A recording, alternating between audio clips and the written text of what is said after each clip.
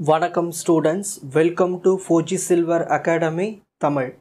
இந்த வீடியோவில் நீங்கள் என்ன தெரிஞ்சுக்க போகிறீங்கன்னா ஸ்டாண்டர்ட் சிக்னல்ஸ் பற்றி டீட்டெயிலாக தெரிஞ்சுக்க போகிறீங்க. நல்லா ஈஸியாக உங்களுக்கு புரிய வைக்கிறேன், ஓகேங்களா? சரி, ஃபஸ்ட்டு டைப் பாருங்கள், யூனிட் ஸ்டெப் ஃபங்க்ஷன். இந்த வேர்ட்லேயே பாருங்கள், யூனிட்னா ஒன்று அர்த்தம். ஸோ ஒரு ஸ்டெப் உள்ள ஃபங்க்ஷன். இதில் ரெண்டு டைப் இருக்குது, CD and DD. CT unit step signal, அதாவது continuous time. CTனா continuous time unit step signal. Discrete time unit step signal. கண்டினியூவஸ்னால் என்ன, டிஸ்க்ரீட்னா என்ன? இப்போ நான் உங்களுக்கு கிராஃப் வரையும்போது உங்களுக்கு ஈஸியாக புரிஞ்சிடும். அது புரிஞ்சிச்சுன்னா நீங்கள் மேத்தமெட்டிக்கல் ரெப்ரசன்டேஷன் எழுதிடலாம், ஓகேங்களா? சிக்னல்ஸ் நம்மளுடைய டே டு டே லைஃப்பில் ரொம்ப முக்கியமானது. தெளிவாக கற்றுக்குங்க, நான் சொல்லித்தரேன். ஈஸியாக சிம்பிளாக புரிஞ்சுக்குங்க. சரி, இது யூனிட் ஸ்டெப் ஃபங்க்ஷன். அப்போனா உங்களுக்கு ஆன்சர் வந்து 1ல் தான் வரப்போகுது, ஓகேங்களா? அதில் ரெண்டு விதம் இருக்குது, ஒன்று சிடி, டிடி. சிடின்னு என்னது? Continuous time. So same time போய்கிட்டே இருக்கும், வேல்யூ 1ஆக தான் இருக்கும். அப்போது இப்போ நான் வந்து எக்ஸ் ஆக்சிஸில் வந்து நான் டைம் எடுத்துக்கிறேன், டி, ஓகேங்களா? ஒய் ஆக்சிஸில் வந்து யூ ஆஃப் டி, அதாவது யூனா நான் எடுத்துக்கிற ஃபங்க்ஷனுடைய பேர், ஓகேங்களா? ஸோ நான் டைம் வந்து போய்கிட்டே இருக்குது, 0க்கு மேலே போய்கிட்டே இருக்குது. அப்படி போகும்போது என்னுடைய ஆன்சர் வந்து 1ஆக தான் இருக்குது, ஓகேங்களா? யூனிட்டாக தான் இருக்குது. இப்படியே போய்கிட்டே இருக்கும் அந்த ஆன்சர், அந்த சிக்னல் போய்கிட்டே இருக்குது பாருங்கள். ஸோ எவ்வளவு டைம் போய்கிட்டே இருந்தாலும், 0க்கு மேலே டைம் போய்கிட்டே இருந்தாலும் என்னுடைய ஆன்சர் என்னவாக தான் இருக்குது? யூனிட் ஸ்டெப்பாக தான் இருக்குது எல்லாமே. ஸோ இதுக்கு பேர் தான் வந்து யூனிட் ஸ்டெப் ஃபங்க்ஷன். இது கண்டினியூவஸாக இருக்கிறதுனால, கண்டினியூவஸ் டைம் கூட பாருங்கள், கண்டினியூவஸ் டைமாக இருக்கிறதுனால நம்ம சிடி யூனிட் ஸ்டெப் சிக்னல் சொல்லுவோம். இதை எப்படி அப்படியே வந்து மேத்தமெட்டிக்கல் ரெப்ரசன்டேஷனில் எழுதுது? இப்போ ஃபங்க்ஷனுடைய பேர் என்ன? You off D. ஃபங்க்ஷனுடைய பேர் you off D equal to, இப்போது இந்த லைன் நம்ம எங்கே வரைஞ்சிருக்கோம்? டைம் வந்து 0க்கு மேலே இருக்கும் போது தானே வரைஞ்சிருக்கோம், ஓகேங்களா? அப்போது நம்மளுக்கு ஆன்சர் 1 எப்போ வரும்? இது எல்லாமே 1 தான். இங்கே எவ்வளோ டைம் இருந்தாலும் இது எல்லாமே 1 தான். அப்போது எனக்கு ஒன் ஆன்சர் எப்போ வருது? The time is equal to 0 and greater than 0. அதாவது எப்படி எழுதணும்னா, டைம் வந்து ஈக்குவல் டு 0வாக இருந்தாலும் 1 தான் நம்மளுக்கு ஆன்சர் வருது. கிரேட்டர் தென் 0க்கு மேலே போனாலும் நம்மளுக்கு 1 தான் ஆன்சர் வருது. அப்போ லெஸ் தென் 0 வந்தால் சிக்னல் கிடையாது, so 0. So t less than 0வாக இருந்துச்சுன்னா நோ சிக்னல். இந்த பக்கம் எதனா சிக்னல் போதா பாருங்கள், இல்லை. ஸோ டைம் வந்து 0லேருந்து 0க்கு மேலே எவ்வளோ தூரம் வேணால் போகலாம். அந்த டைமுக்கான ஃபங்க்ஷன் தான் வந்து யூ ஆஃப் டி. ஸோ நம்மளுக்கு இங்கே 1 வரதுனால இதை நம்ம யூனிட் ஸ்டெப் ஃபங்க்ஷன்னு சொல்லுவோம். இவ்வளோ தான் யூனிட் ஸ்டெப் சிக்னலில் சிடிக்கான இன்ஃபர்மேஷன். Next DD. டிடினா என்னது? டிஸ்க்ரீட்னாலே கண்டிப்பாக அங்கே n வேல்யூஸ் இருக்கும். கவனிங்க, சிடினா கண்டினியூவஸ் டைம் யூஸ் பண்ணும்போது நம்ம யூ ஆஃப் டி யூஸ் பண்ணணும். இங்கே வந்து யூ ஆஃப் என் யூஸ் பண்ணுறோம். ஏன் என் யூஸ் பண்ணுறோன்னா, இது வந்து டிஸ்க்ரீட்னா வேல்யூஸ் இருக்குது, n number of values. So நான் எக்ஸ் ஆக்சிஸில் n எடுத்துக்கிறேன். ஸோ 0, 1, 2, 3, 4, 5 இந்த மாதிரி n நம்பர் ஆஃப் வேல்யூஸ் எடுத்துக்கிறேன். இந்த ஒவ்வொரு வேல்யூஸ்க்குமே வந்து எனக்கு வந்து என்ன தான் வருதுன்னா, சிக்னலில் எனக்கு ஆன்சர் 1 தான் வருது, யூனிட் ஸ்டெப்பாக தான் வருதுன்னு சொல்கிறாங்க. இந்த மாதிரி ஒவ்வொன்றுத்துக்கும் ஒவ்வொரு n வேல்யூஸ்க்கும் நம்ம மார்க் பண்ணுறோம் இல்லையா, இதுதான் வந்து டிஸ்க்ரீட் டைம் யூனிட் ஸ்டெப் சிக்னல்னு சொல்லுவோம். இது எப்படி வந்து மேத்தமெட்டிக்கல் ரெப்ரசன்டேஷனை கொடுக்கலான்னா, இங்கே என்ன ஃபங்க்ஷன் பேர் என்ன இருக்குங்க? You of n. என் ஏன் போட்டிருக்கோம்? ஏன்னா அது வந்து டிஸ்க்ரீட், அதனால் you of n is equal to, நம்மளுக்கு ஆன்சர் என்ன வருது? எல்லாமே 1 தான் வருது. எப்போ வருது? n வந்து ஈக்குவல் டு 0வாக இருந்தாலும் சரி, கிரேட்டர் தென் 0வாக இருந்தாலும், இங்கேயும் 1 தான் ஒரு ஆன்சர், 0க்கும் 1 தான். ஸோ n வேல்யூஸ், அந்த டிஸ்க்ரீட் வேல்யூஸ் 0வாக இருந்தாலும் 1 தான் சிக்னல், 1ஆக இருந்தாலும் 1 தான், 2ஆக இருந்தாலும் 1 தான். ஸோ எல்லாமே 1 தானே இருக்குது. எப்போது? n equal to 0 and greater than 0, அதாவது greater than R equal to 0. n equal to 0வாக இருந்தாலும் சரி, கிரேட்டர் தென் 0வாக இருந்தாலும் சரி, எனக்கு ஆன்சர் 1 தான் வரும்.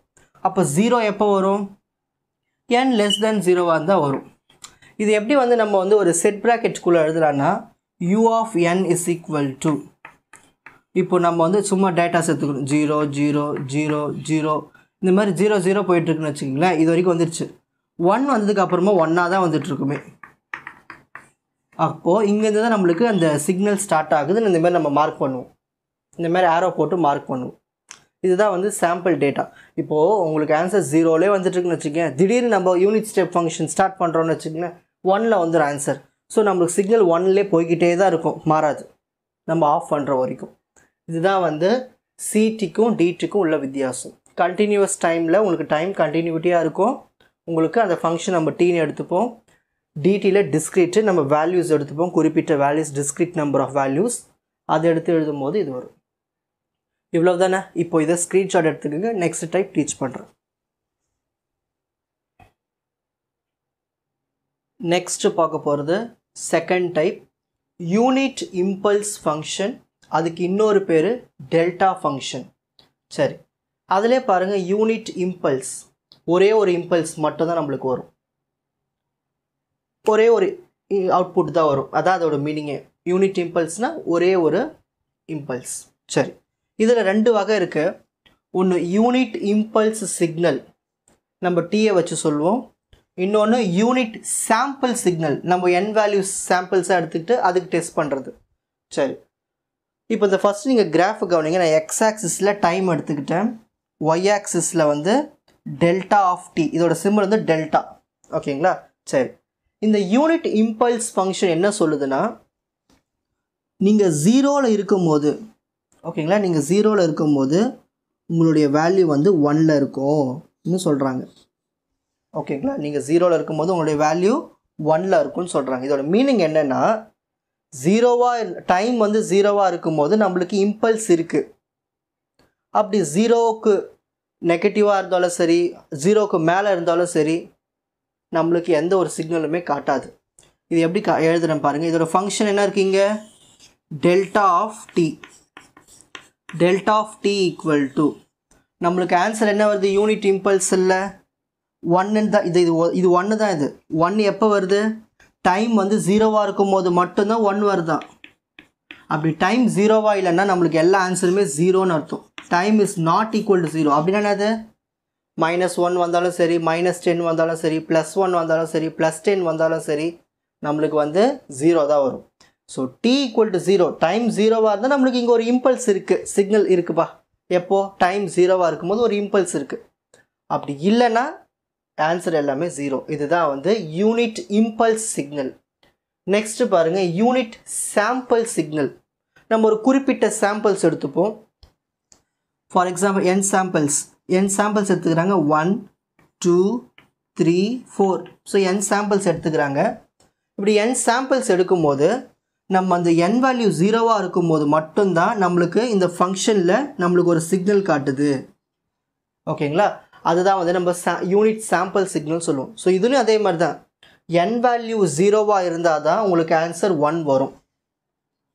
ஓகேங்களா, அது வரைக்கும் எல்லா ஆன்சருமே 0 தான். இது எப்படி எழுதலாம், ஃபங்க்ஷன் என்ன இருக்கீங்க, delta of n equal to, so நம்மளுக்கு ஆன்சர் 1 எப்போ வருது, n இஸ் ஈக்குவல் டு 0வாக இருந்துச்சுன்னா, n 0வாக இருந்துச்சுன்னா ஆன்சர் 1. அப்படி n 0வாக இல்லை, நாட் ஈக்குவல் டு 0வாக இருந்தால் 0ன்னு வரும். இதுதான் விஷயமே. இப்போ நான் ஒரு இது காட்டுறேன் பாருங்கள், ஒரு செட் லாங்குவேஜ் போட்டு காட்டுறேன், செட் ப்ராக்கெட் வச்சு. இப்போது நான் டேட்டாஸ் எழுதுகிறேன், 0 0 0 0 1 0 0 0, இந்த மாதிரி. இங்கே பாருங்கள், இப்போ இந்த மாதிரி டேட்டாஸ் நம்மளுக்கு கிடச்சிருக்கு. நம்ம இந்த 1 வச்சு கண்டுபிடிச்சிடலாம். இந்த இடத்துல தான் வந்து 1 இங்கே தான். 1 எங்கே வரும், கண்டிப்பாக இது 0th பொசிஷனில் தானே வரும். இதை வச்சு கண்டுபிடிச்சிடலாம். அப்போ இது என்னென்ன டேர்ம் வரும், -1 -2 -3 -4 +1 +2 +3. இந்த நம்பர் லைனில் பார்க்கும்போது நீங்களே இந்த நம்பர் லைனில் வச்சு பார்க்கலாம் இல்லையா. இந்த 1 இருக்க இடத்துல தான் வந்து 0 இருக்குது. இது 1, இது 2, இது 3, இது -1 -2 -3 -4. ஸோ இதை வச்சு நம்ம கண்டுபிடிச்சிடலாம் சிக்னல். இது வந்து யூனிட் சாம்பிள் சிக்னல் எப்படி கண்டுபிடிக்கலாம். ஸோ இது 0th பொசிஷனில் தான் வந்து நம்மளுக்கு சிக்னல் காட்டுதுன்னு தெரிஞ்சதுன்னா அப்போ இது ஒத்த சிக்னல் தான். மற்ற எல்லா இடத்துலையும் நம்மளுக்கு ஆன்சர் 0வாக தான் காட்டும். ஸோ இதை வச்சு நம்ம கண்டுபிடிச்சலாம் இது யூனிட் சாம்பிள் சிக்னல்னு. ரொம்ப சிம்பிளாக புரிஞ்சுதுங்களா. இப்போது ஸ்க்ரீன்ஷாட் எடுத்துக்கோங்க. நெக்ஸ்ட் டைப் பார்க்க போகிறது யூனிட் ரேம்ப் ஃபங்க்ஷன். அதிலே பாருங்கள் ரேம்ப்னு ஒரு வார்த்தை இருக்குது பாருங்கள். ரேம்ப்னு என்னது? அப்படியே இன்க்ரீஸ் ஆகிக்கிட்டே போகிறது, அதான் ரேம்ப்னு சொல்லுவாங்க. ஸோ யூனிட் ரேம்ப் ஃபங்க்ஷன் ஒவ்வொரு வேல்யூவாக இன்க்ரீஸ் ஆகிக்கிட்டே போகும், அதான் யூனிட் ரேம்ப் ஃபங்க்ஷன். இதில் ரெண்டு வகை இருக்குது. First one CT continuous time unit ramp signal, அதை நம்ம R(t)ன்னு சொல்லுவோம்.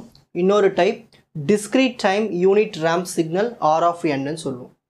சரி, ஃபர்ஸ்ட் நம்ம கிராஃப் பார்த்துடலாம். கிராஃப் பார்த்தோம்னா நம்மளுக்கு எக்ஸ்பிரஷன் ஈஸியாக எழுதிடலாம். சரி, நான் என்ன சொல்லியிருக்கேன், நான் ஒவ்வொரு வேல்யூக்கும் இன்க்ரீஸ் ஆகிட்டே போகும். இப்போது 0ல் இருந்துச்சுன்னா நம்மளுக்கு 0ல் தான் இருக்கும். இப்போ 1 வந்துச்சுன்னு வச்சுக்கலாம், இதே 1ல் இந்த இடத்துல. நெக்ஸ்ட்டு 2 வந்துருச்சுன்னா டைம் 2 ஆகிடுச்சுன்னா கரெக்டாக இதே 2ல் ஃபங்க்ஷனுக்கும் 3க்கும் இதே ஃபங்க்ஷன். ஸோ இப்படி போகும் நம்மளுக்கு கிராஃப் ஸ்ட்ரைட் லைனாக போய்கிட்டே இருக்கும். ஸோ இதுலேருந்து என்ன தெரியுதுன்னா, நம்மளுக்கு டைம் 0வாக இருந்தால் ஃபங்க்ஷனும் 0 தான். டைம் 1ஆக இருந்துச்சுன்னா ஃபங்க்ஷனும் 1. டைம் 2ஆக இருந்துச்சுன்னா ஃபங்க்ஷன் 2. டைம் 3ஆக இருந்துச்சுன்னா ஃபங்க்ஷன் 3. டைம் 4ஆக இருந்துச்சுன்னா ஃபங்க்ஷன் 4. ஸோ இவ்வளவு தான். ஸோ இது வந்து என்ன தெரியுது, கண்டினியூஸ் டைம்னப்போ நம்மளுக்கு வேல்யூஸ் வந்து லீனியராக க்ரோ ஆகிக்கிட்டே போகுது. இது வந்து லீனியர் க்ரோத்துன்னு சொல்லுவோம் இது. ஓகேங்களா, அப்படியே லீனியராக இன்க்ரீஸ் ஆகிக்கிட்டே போகுது. அப்போ நம்ம இதுக்கு எக்ஸ்பிரஷன் எழுதுவோம். இதுக்கு நம்ம என்ன ஃபங்க்ஷன் பேர் வச்சுருக்கோம், R(t). So R(t) ramp signal of continuous time equal to, நம்மளுக்கு ஆன்சர் எப்படி வருது, நம்மளுக்கு ஆன்சர் சேம் டீயே தான் வருது. கரெக்டு தானே? எப்போது time is greater than R equal to 0. நல்லா கவனிங்க. இப்போது டைம் 0வாக இருந்தால் ஆன்சரும் 0 தான். டைம் 1ஆக இருந்தால் ஆன்சரும் 1 தான். டைம் 2ஆக இருந்தால் ஆன்சரும் 2 தான்.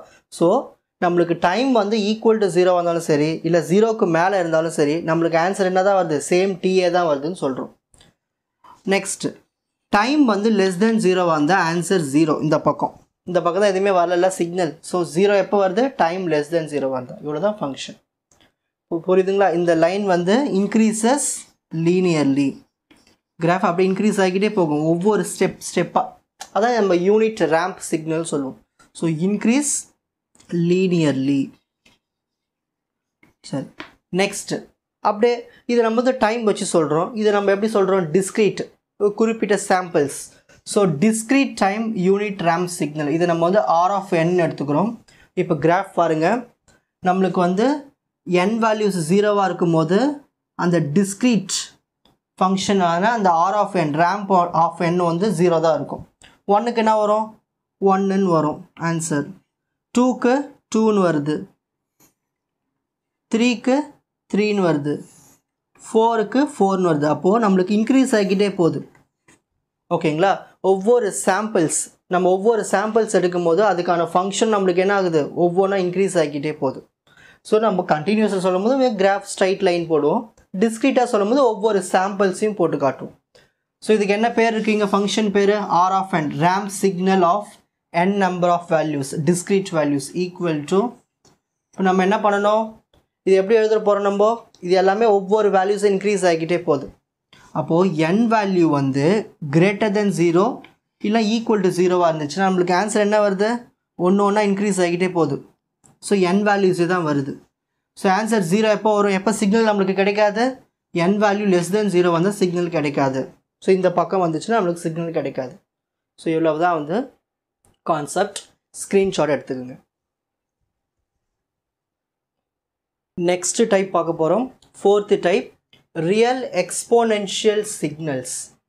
இதிலே பாருங்கள், சின்ன வயசில் படிச்சிருப்பீங்க, ரியல் வேல்யூஸ் எக்ஸ்போனென்ஷியல்னா அது ஒரு க்ரோத்தோ இல்லை ஒரு டீகேயிங்கோ.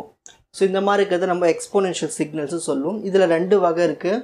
CT continuous time real exponential signal, discrete time real exponential signals. நீங்கள் இந்த டயக்ராம் வச்சே தெரிஞ்சுக்கலாம். பாருங்கள், இப்போது இது நெகட்டிவ் வேல்யூஸ், இது பாசிட்டிவ் வேல்யூஸ் இந்த பக்கம்.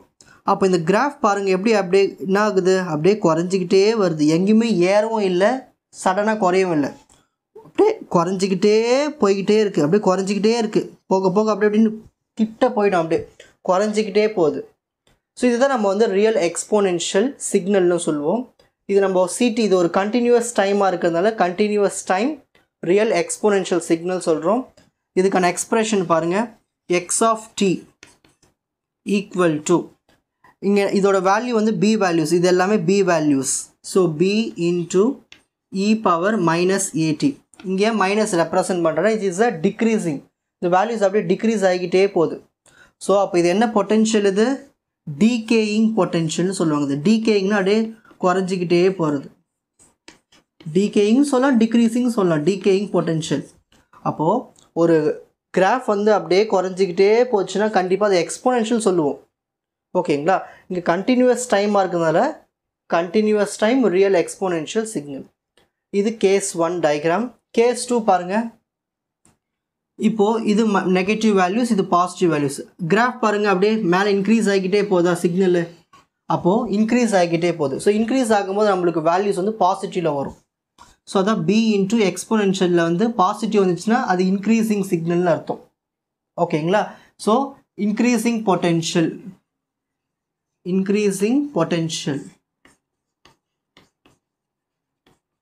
இது அப்போது இதில் நம்மளுக்கு ரெண்டு எக்ஸ்பிரஷன்ஸ் வருது x of t equal to b into e power minus at decaying பொட்டென்ஷியலுக்கு increasing பொட்டென்ஷியலுக்கு positive values b into e power at plus at so இந்த மாதிரி ரெண்டு எக்ஸ்பிரஷன்ஸ் இருக்குது நெக்ஸ்ட் இப்போது டிஸ்க்ரீட் டைம் ரியல் எக்ஸ்போனென்ஷியல் சிக்னல்ஸ்க்கு வரும் டயக்ராமை பாருங்கள் first case X of n values எடுத்துக்கிறோம் நம்மளுக்கு என்ன கிடைக்குதுன்னா b into e power minus en ஒன்றும் இல்லை இந்த டீக்கு பதிலாக இங்கே என்ன போட போகிறீங்க அவ்வளோதான் இங்கே டீ போட்டிருக்கீங்களா இங்கே என் போட்டுக்க போகிறீங்க ஏன்னா இது டிஸ்க்ரீட் வேல்யூஸ் ஸோ நம்ம குறிப்பிட்ட சாம்பிள்ஸ்க்கு எடுத்துப்போம் அதே மாதிரி இதுக்கு இன்னொரு கேஸ் இருக்குது பாசிட்டிவ் வேல்யூவும் இருக்குது b into e power an இப்போ பாருங்கள் உங்களுக்கு இந்த நம்பர்ஸ் வச்சு பார்க்கும்போது ஈஸியாக புரியும் பாருங்கள் ஸோ -2 -1 0 1 2 3 4 5 ஓகேங்களா இதெல்லாம் குறிப்பிட்ட இந்த b வேல்யூஸ் இங்கே எப்பயுமே இந்த e எதுக்கு யூஸ் பண்ணணும் தெரியுதுங்களா எக்ஸ்போனென்ஷியல் ஈனா எக்ஸ்போனென்ஷியல் இதோடைய டேட்டா அப்படியே குறைஞ்சிக்கிட்டே வருது அப்போது இது குறைஞ்சிக்கிட்டே வருது அப்போ இது என்ன பொட்டென்ஷியல் இது டீகேயிங் பொட்டென்ஷியல் ரெண்டு டயக்ராமுக்கு என்ன வித்தியாசம் தெரியுதுங்களா ப்ரீவியஸாகவே பார்த்தோம் ஒரு கண்டினியூஸ் டைமில் நம்ம வந்து இந்த கிராஃப் அப்படியே ஸ்ட்ரைட்டாக வரைவோம் இங்கே வந்து நம்ம ஒவ்வொரு சாம்பிள்ஸையும் போட்டு காட்டி சிக்னல் காட்டுவோம் ஓகேங்களா சிக்னல்ஸை காட்டுவோம் ரெப்ரசன்ட் பண்ணுவோம் டிஸ்க்ரீட்டில் ஸோ தனித்தனியாக ஒவ்வொன்றுத்துக்குமே அப்படியே பாருங்கள் டிக்ரீஸ் ஆகிக்கிட்டே வருது அதாவது நம்மளுக்கு வந்து n வேல்யூஸ் வந்து நெகட்டிவில் போய்கிட்டே இருக்கும் ஸோ n வேல்யூஸ் வந்து நெகட்டிவ் டு பாசிட்டிவ் போக போக போக அந்த a வேல்யூ இருக்கு இல்லையா அந்த எக்ஸ்போனென்ஷியல் a வேல்யூ குறைஞ்சிக்கிட்டே வருது இப்போ இங்கே பாருங்கள் இந்த கிராஃப் பாருங்கள் -4 -3 நெகட்டிவ் டு பாசிட்டிவ் போக போக அந்த கிராஃப் மேலே இன்க்ரீஸ் ஆகிட்டே போகுது சிக்னல் அப்படியே ஏறிக்கிட்டே போகுது அப்போது இது என்ன சிக்னல் கண்டுபிடிச்சிடலாம் ஈஸியாக எக்ஸ்போனென்ஷியல் சிக்னல் ஸோ இன்க்ரீஸ் ஆகிக்கிட்டே போச்சுன்னா பாசிட்டிவ் ரியல் எக்ஸ்போனென்ஷியல் சிக்னல் சொல்லிடலாம் x of n is equal to b into e power an சொல்லிடலாம் ஈஸியாக புரிஞ்சுதுங்களா ஸோ இன்க்ரீஸ் ஆகிக்கிட்டே போகும் டிக்ரீஸ் ஆகிக்கிட்டே வரும் அதுக்கு பேர் தான் ரியல் எக்ஸ்போனென்ஷியல் சிக்னல் ஓகேங்களா ஸ்க்ரீன்ஷாட் எடுத்துக்கோங்க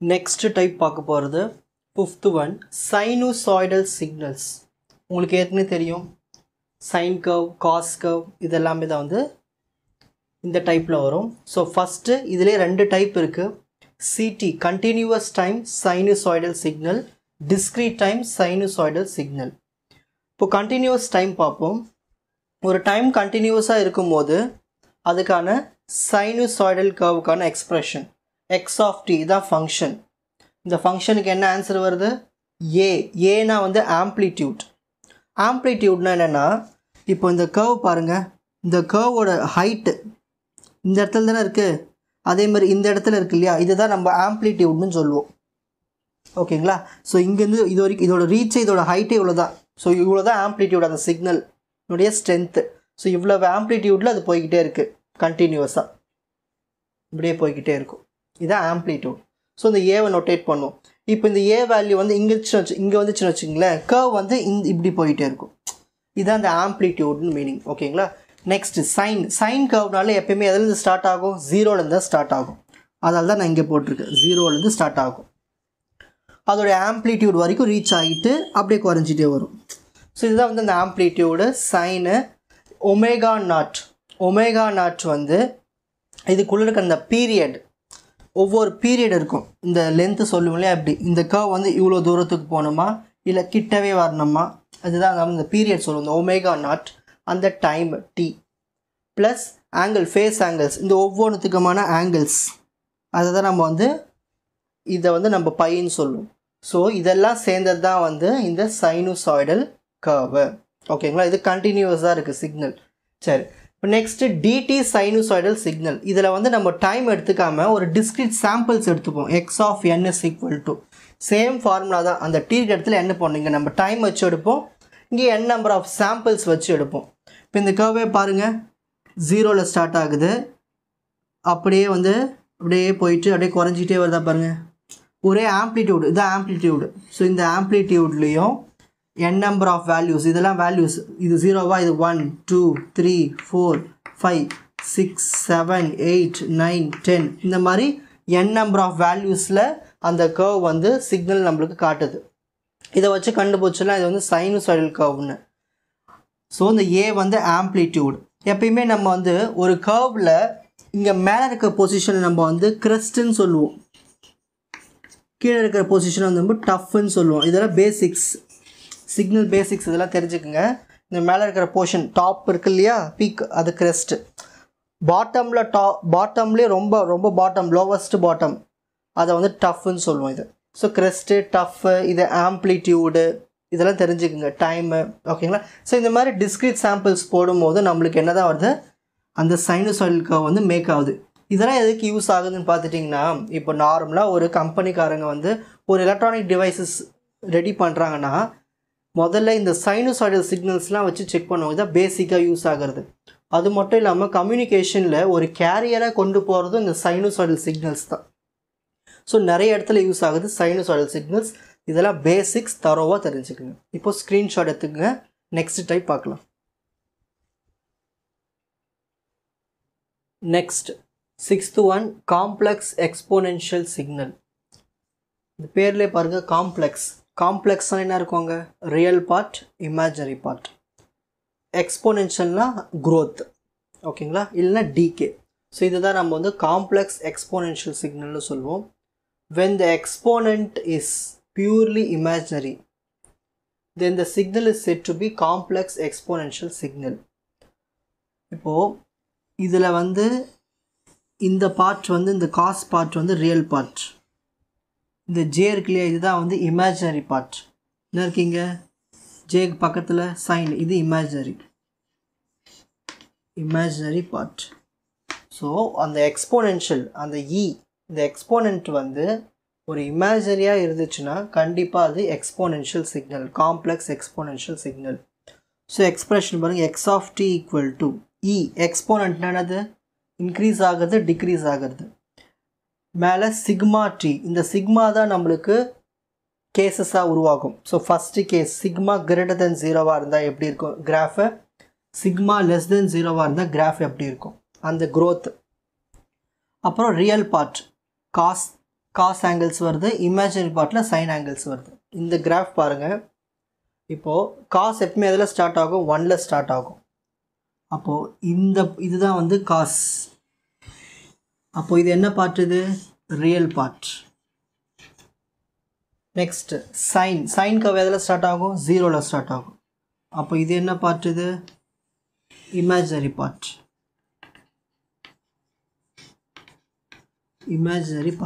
ஸோ இதுதான் நம்ம வந்து இந்த காசும் சைனும் உள்ளே இருக்கிறத சொல்லுவோம். இதுதான் வந்து மேத்தமேட்டிக்கல் ரெப்ரசன்டேஷன், அதுக்கு அந்த கிராஃப் ஃபார்மேட். சரி, கூட இருந்தால், எக்ஸ்போனென்ஷியல் இருந்தால் கிராஃப் எப்படி இருக்கும். ஸோ எக்ஸ்போனென்ஷியல் ஒரு growthோ இல்லை ஒரு டீகேவோ இருக்கும். இப்போ இந்த கிராஃப் பாருங்கள், இந்த கிராஃபில் அப்படியே மேலே பாருங்கள், அப்படியே இன்க்ரீஸ் ஆகிட்டே போதா. அப்போது இந்த கிராஃப் என்ன ஆகுது, சுருக்கத்திலேருந்து அப்படியே இன்க்ரீஸ் ஆகிக்கிட்டே போய்கிட்டே இருக்குது. அதால் தான் இந்த இடத்துல யூஸ் பண்ணுறோம். ஓகேங்களா. சிக்மா ஏன் யூஸ் பண்ணுறோன்னா, இந்த சிக்மா இஸ் கிரேட்டர் தென் 0 அப்படின்னா இந்த வேல்யூஸ் இன்க்ரீஸ் ஆகிட்டே போகும், 1 2 3 4 5. ஸோ அது அப்படியே இன்க்ரீஸ் ஆகிட்டே போகும், இந்த ஆம்ப்ளிடியூடும் இன்க்ரீஸ் ஆகிட்டே போகும். அப்படி போகும்போது நம்ம இந்த யூஸ் பண்ணுறோம்ல, அதெல்லாம் காம்ப்ளெக்ஸ் எக்ஸ்போனென்ஷியல் சொல்கிறோம். ஈனா எக்ஸ்போனென்ஷியல், ஏன் காம்ப்ளெக்ஸு, ஏன்னா இதில் ரியல் பார்ட் வருது, இமேஜினரி பார்ட் வருது. கேஸ் 2 பாருங்கள், அப்படியே டிக்ரீஸ் ஆகிட்டே போகும் பாருங்கள் கிராஃப். அந்த சிக்மா வேல்யூ டிக்ரீஸ் ஆகிட்டே போகுது, அப்படியே குறைஞ்சிக்கிட்டே போகும். ஸோ அதுதான் வந்து sigma is less than 0. So இது டிக்ரீசிங் பொட்டென்ஷியல், இது இன்க்ரீசிங் பொட்டென்ஷியல். இப்போ சிம்பிளாக புரிஞ்சிருக்கும்னு நினைக்கிறேன். எக்ஸ் ஆஃப் டீனா ஃபங்க்ஷன், ஈனா எக்ஸ்போனென்ஷியல் அந்த க்ரோத்துக்காக. அது எதை பேஸ் பண்ணியிருக்கோம்? இந்த சிக்மா பேஸ் பண்ணியிருக்கோம். இது டைமு. காஸ் ஆங்கிள் வந்து இது, ஓகேங்களா? சைன் ஆங்கிள் வந்து இமேஜினரி பார்ட் இது. ஸோ உங்களுக்கு வந்து இது எப்படி இருக்குன்னா ஒரு ஸ்ப்ரிங்கு போல் இருக்கும். ரியலாக 3Dயில் பார்க்கும்போது ஸ்ப்ரிங்கு போல் இருக்கும். அந்த ஸ்ப்ரிங்கு தான் ரொட்டேட் ஆகிட்டு வர்றது, ஓகேங்களா? இதுதான் சிக்னல்ஸாக நம்மளுக்கு புரிஞ்சுக்கிறோம். நெக்ஸ்ட் 7th ஒன் சிங்க் பல்ஸ்ன்னு சொல்லுவாங்க. இது சிங்க், SINC, சிங்க் பல்ஸ். இது மேத்தமெட்டிக்கல் ரெப்ரசன்ட் பாருங்கன்னா இதில் 2 கேசஸ் இருக்குது. உங்களுக்கு சிங்க் வந்து 0ல் இருக்கும்போது ஆன்சர் 1 வரும். இதுவே வந்து வேறு எதனா வேல்யூஸில் இருந்துச்சுன்னா sin πx/πx வேல்யூ வரும். அப்போ ஏதோ ஒரு குறிப்பிட்ட ஆங்கிள்ஸில் வந்து மார்க் ஆகும் சிக்னல். ஸோ பாருங்கள், இப்போ நான் எக்ஸ் ஆக்சிஸில் வந்து வேல்யூஸ் எடுத்துக்கிறேன். -1, -2, -3. இது 0, 1, 2, 3.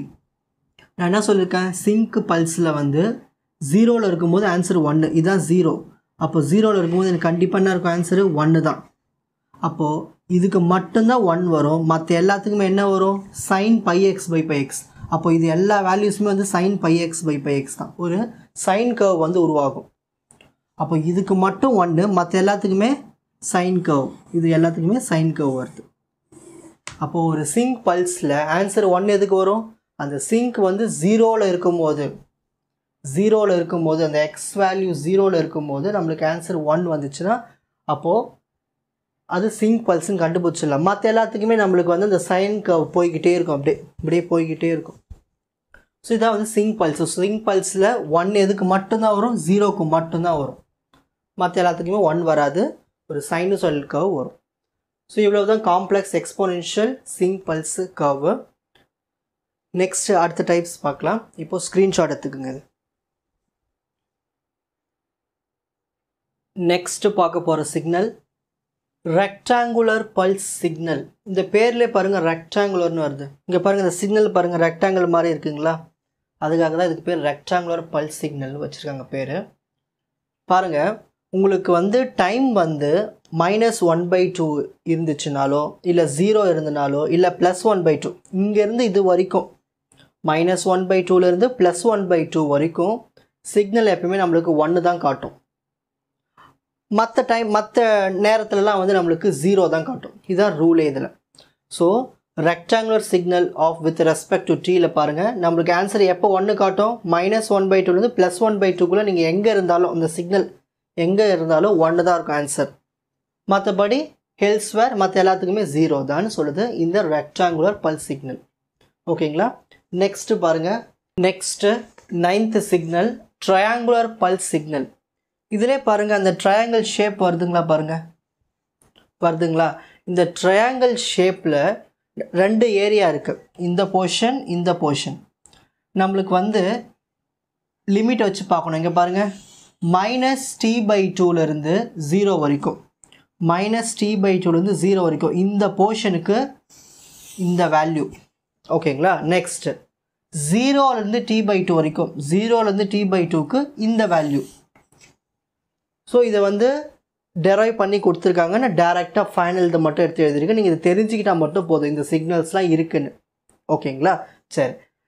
ஸோ இந்த வேல்யூஸ்க்கு இது, இந்த வேல்யூஸ்க்கு இது. ஸோ இதுக்குள்ளே அடங்கிறது தான் வந்து இந்த ட்ரையாங்குலர் பல்ஸ் சிக்னல், ஓகேங்களா? இந்த t/2 வந்து நம்ம எங்கேயாவது ஒரு இடத்துல எடுத்துக்கிற டைமு. இந்த t வந்து இங்கே இருக்கிற எதனா ஒரு time, small t. Capital T வந்து கரெக்டான ரேஞ்ச் வரணும். இந்த ஸ்மால் t வந்து இதுக்குள்ளே இருக்கிறது ஏதாவது, ஓகேங்களா? ஸோ இவ்வளோ தான் ட்ரையாங்கிள் பல்ஸ் சிக்னல்னால் நம்ம இதை வச்சு கண்டுபிடிச்சலாம். இது ட்ரையாங்கிள் ஃபார்மேட்டில் வந்திருக்கு. அப்போ இந்த குறிப்பிட்ட ஏரியாக்குள்ளே தான் இந்த ட்ரையாங்கிள் சிக்னல் வரும், அதுக்கு அப்பால் வராது, ஓகேங்களா? Next 10th one signum pulse signal. இந்த சிக்னல் கொஞ்சம் டிஃப்ரெண்ட்டாக இருக்குது பாருங்கள். உங்களுக்கு டைம் வந்து 0க்கு மேலே போச்சுன்னா ஆன்சர் 1ன்னு வரும். டைம் வந்து less than 0 நெகட்டிவில் போச்சுன்னா டைம் வந்து -1 வரும் ஆன்சர். greater than 0 டைம் வந்து greater than 0 வந்துச்சுன்னா நம்மளுக்கு ஆன்சர் 1லே போய்கிட்டே இருக்கும். டைம் வந்து less than 0 நெகட்டிவில் போயிட்டே இருந்ததுன்னா ஆன்சர் நம்மளுக்கு -1ல் போய்கிட்டே இருக்கும். ஸோ இந்த கர்வுக்கு பேர் தான், இந்த சிக்னலுக்கு பேர் தான் சிக்னம் பல்ஸ் சிக்னல்னு சொல்லுவாங்க. இது எங்கெல்லாம் யூஸ் ஆகுதுன்னா இந்த மாடுலேட்டர்ஸ்லாம் இருக்குது இல்லையா, அங்கே பயன்படுத்துவாங்க இதை, ஓகேங்களா? இதெல்லாம் நீங்கள் பின்னால் படிப்பீங்க. கோர் சப்ஜெக்ட்குள்ளே போகும்போது. ஸோ இப்போதைக்கு சிக்னல்ஸ் மட்டும் என்னென்னு தெரிஞ்சிட்டிங்களா? புரிஞ்சுதுங்களா? ரொம்ப ஈஸியாக புரிஞ்சுதுங்களா? ஸ்க்ரீன்ஷாட் எடுத்துக்குங்க இதை.